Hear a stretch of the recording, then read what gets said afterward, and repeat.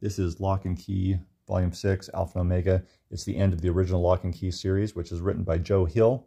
That's a pseudonym. He is Stephen King's son, and you can see a lifetime of learning about horror novels in here. Gabriel Rodriguez is the artist. He's quite good. This is among my favorite graphic novel art. And the story is about a house where there are magic keys that do all kinds of fanciful things. So this is a horror novel, but kind of the lighthearted style of the art really fits it because fanciful elements, it's meant to be fun. The youngest character, that's actually him, is Bodhi, and he's like a kind of a free spirit, fun character, although he also drives the story forward. So this is a really interesting series. There are spin-off volumes. There are stories set in World War II and other time frames. There's also a crossover with the Sandman series by Neil Gaiman. And there's a Netflix series, which maybe you've seen. I had read the comics first, but I actually thought the Netflix series was pretty good, so that's worth checking out.